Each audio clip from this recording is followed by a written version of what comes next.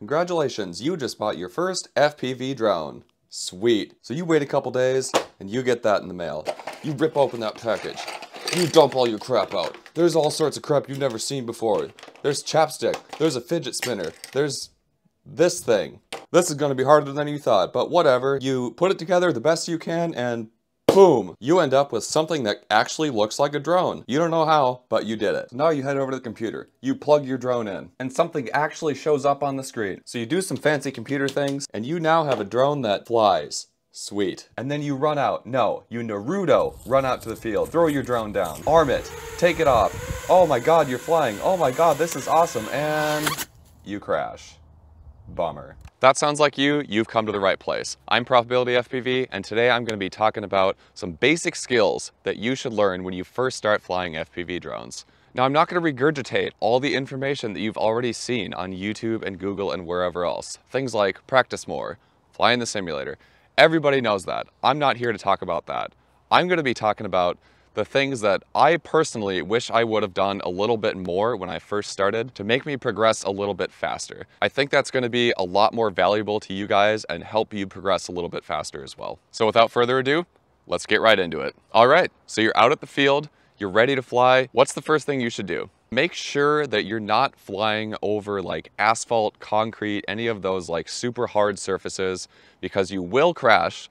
And if you crash on a hard surface, I promise you will break something at one point or another. So give yourself the best chance of success and pick a field like this one with grass or tall weeds or something like that to provide a soft surface for crashing. Now, I also recommend lowering your camera angle a bit for the first flight. Some of you might be coming from simulators where you're flying maybe 30 or 40 or some crazy high camera angle. Lower that a little bit. You don't want to have a crazy high angle so you're going super fast and it's really hard to control. You want it nice and relaxed and controllable. So just lower that angle a little bit. And one more thing on simulators. Some of you might come from those feeling very confident and thinking you're just going to tear it up the first time you fly the real thing. Maybe just lower the expectations a little bit. While simulators are great to get basic movements down and the basic feel of how a drone flies, there's no substitute for the real thing. Things like wind, bent props, ground effect, and many, many other things all account for why a drone flies differently in real life versus on the computer. Just keep that in mind, temper your expectations, and just be patient. Well, that pretty much covers the boring stuff. Let's get a drone in the air and start talking about some basic maneuvers you can start learning. Okay, so the first thing is to just get a feel for how it hovers. Leave the throttle at certain points and just observe what it does. There's a very fine range of descending and climbing in altitude. So the next thing, just practice using your forward, and your back, and your left, and your right.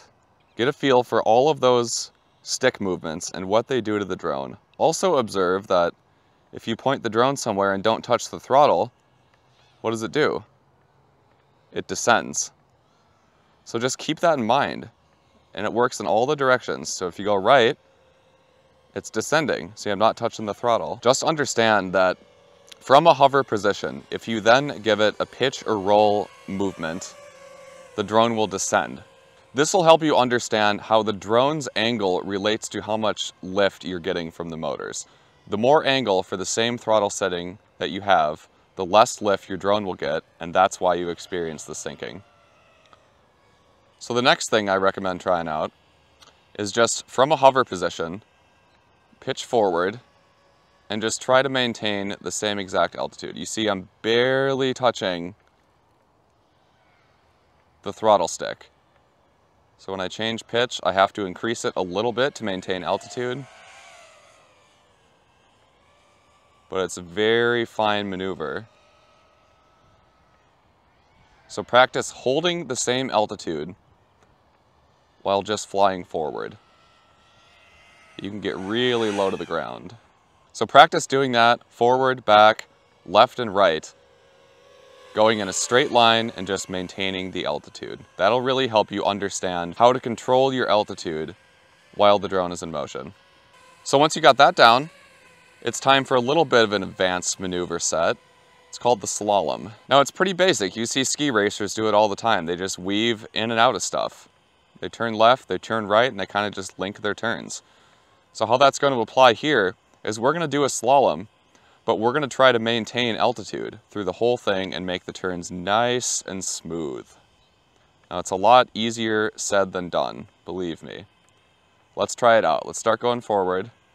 Let's turn left, then turn right. There's a little hill there. Turn left, turn right, turn left, turn right. Just link your turns, try to maintain that altitude the best you can. I know it's difficult, that might take you a little bit of time, but it's really going to help you have better control in the future. My battery's dead, gotta bring it in. All right, we got a couple more things to talk about here. And the first one has to do with momentum and stopping. So if I start going forward here and I wanna stop, what do I gotta do? Well, first I gotta pitch back, but what happens to the throttle? I still have it high, right? So I climb. What you should do is pitch back, kind of lower the throttle, and then bring it back up in case you overcorrect. So going forward, pitch back, lower the throttle, and maybe bring it back up if you start dropping altitude. That'll really help you start understanding momentum and how that affects different maneuvers you might do with your drone.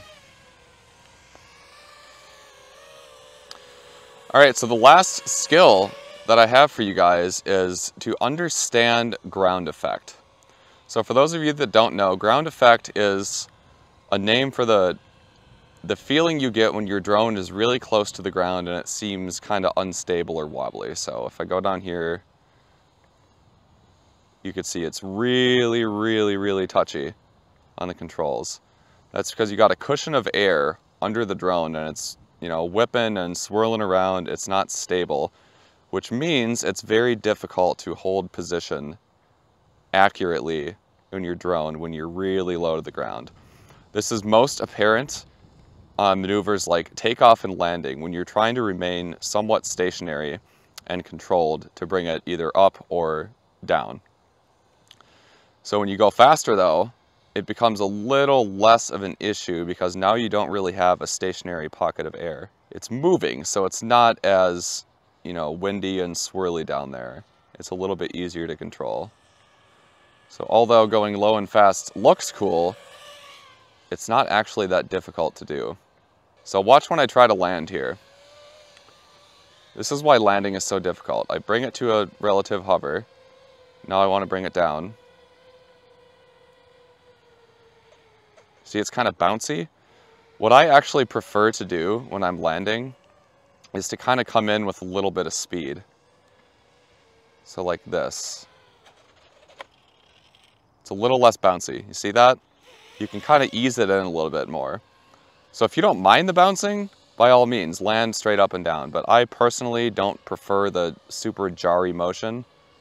So I just like to, you know, bring it in at a little bit of speed, almost like you're landing a plane. So now that you have all the basics down, let's put together just a basic flight with all of these skills. We're going to start from the ground here and we're going to take off.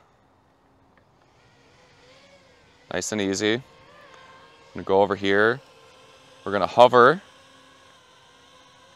I'm going to do our forward motion, stop, backward motion, stop. Get out of the way a little bit here. Go left, work the throttle so you maintain altitude. Stop.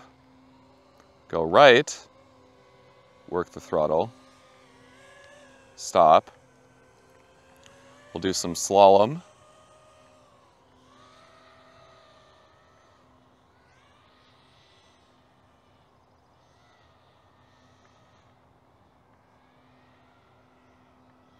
Just be sure to continue working that throttle. It's never going to be at one setting for too long.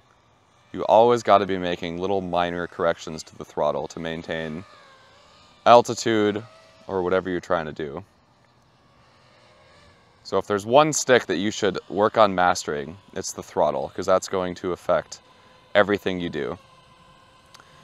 All right, so now let's practice hovering in ground effect down by the grass here. And grass is a little bit easier than pavement, just because some of the prop wash stuff dissipates a little bit in the grass, whereas on the pavement it's just stationary. It's a hard surface, it bounces right back up into the props. But you see that, it's bouncing. It's very, very touchy. So just be aware of that. Now if we want to land,